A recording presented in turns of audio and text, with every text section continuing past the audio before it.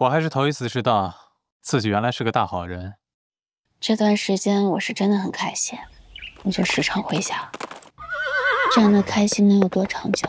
那以后我们常待在一起。身在皇家，哪有寻常百姓那种福气啊？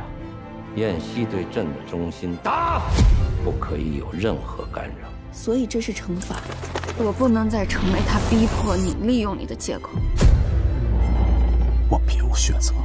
连真心都不敢交付，这一生就太多的遗憾。我们都该再做一次选择了。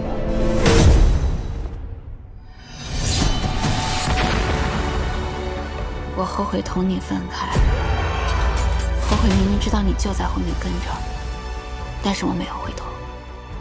从今往后，我会倍加珍惜的跟他在一起的每一时、每一刻。无论以后如何，至少这一路咱们是一起走过来。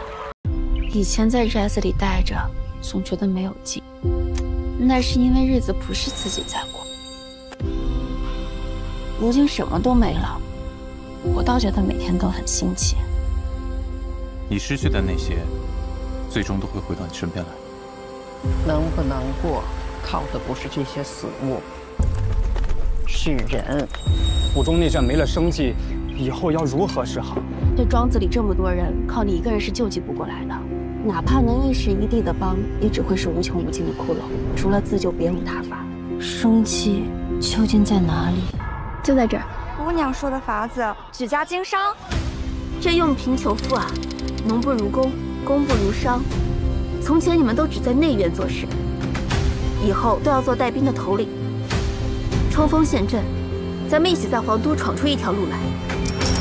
听你的口气，好像是要做什么大事业。我要让花家有自己的铺面，从此以后花家自谋生路，不依靠别家。我也明明白白长我的家，走我的路。我相信你。以前跟着祖父游历四方的时候，困在阁楼里的时候，竟然不知道夜晚的灯火这么好看。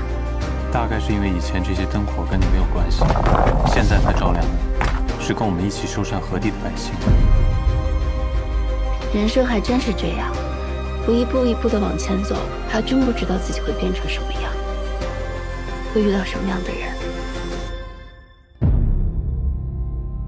暴雨将天与海缝在了一起，泰山一样大的浪头先上天际，又被紫电劈开，落回海里。那是年幼的我所见过最壮丽的风景，并在其后许多年的困顿人生里，被我反复回忆。天子脚下，仅我一个理字可讲了吗？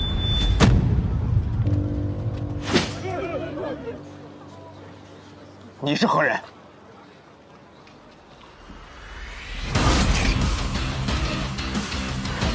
我要为他做保。我家姑娘乃花相公之嫡孙，花舍人之长女，高门贵秀，尔等也来敢问。花社长，你是他？奉旨抄家，不从者一斩。来抄家，不是来杀人的。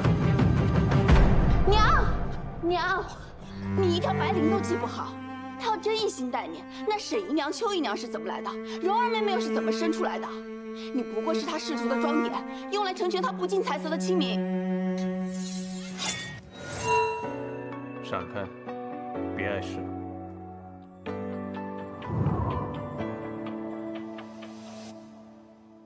是他。我们必须尽快寻一个可靠的男人。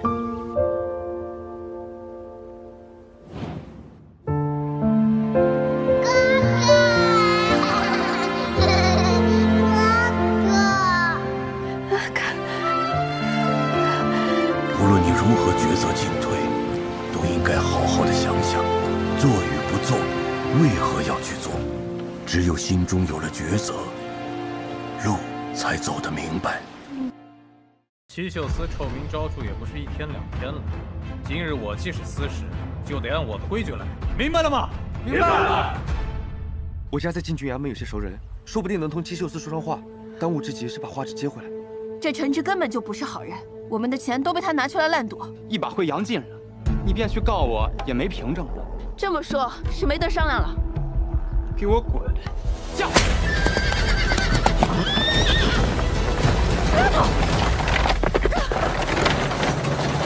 沈家不是和芷儿应了亲了吗？可是到现在，他们也没有派人来退亲，不是？要是咱们肯去求一求的话，那现在咱们花家到这般田地了，谁还愿意被拽进来？难道咱们一大家子人都靠这家女儿养活啊？可，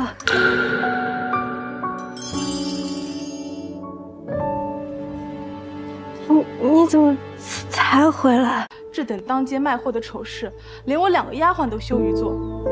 今日我便把话说明白了，我宁愿饿死，也不赚这臭钱。我把玉珠，还有你的那2个丫鬟给卖了。福东，你是我的人，不是三夫人的，别怕。可我的妻子还在三夫人那。当年的事，你再好好想想。若想起什么，拉开这只信报，有人会带你来见我。若线索有用，那是年幼的我所见过最壮丽的风景，并在其后许多年的困顿人生里，被我反复回忆。花枝，其实有时候我挺羡慕你的。你们家那些人虽然吵闹，但也热热闹闹，有家的样子。这谁叫咱家姓花呀？倘若你在一艘船上，这船行在海里，船上的纲手、周氏都离开了，听着不太妙。怀着顽固不化，据革职及其家，流西北地，永不续用。奉旨烧家，不从者立斩。是。只留下一车哭哭闹闹、吵吵啼啼的渡客。都在笑话我们以后怎么办呀？享受花家尊荣，如今就该受花家之苦。根本不是人住的地方，真的没活路了。你若生了翅膀，不如振翅飞了，就不用再操心水里的事了。倘若真的弃之不管，这船必定会卷进漩涡里。世路多艰，看来我们运气都不好。这一次，我知道怎么选。我要保护我想保护的人，做我想做的事情，值得吗？为了这一家子，与其躲着，不如往前。你想要护住他们，我便来护着你。我们都该再做一次选择。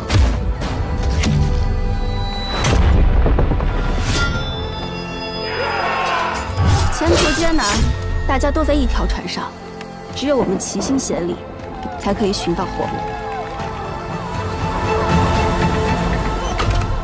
这回行船，你有纲手，有周师，有和你风雨同舟的渡客，还有我。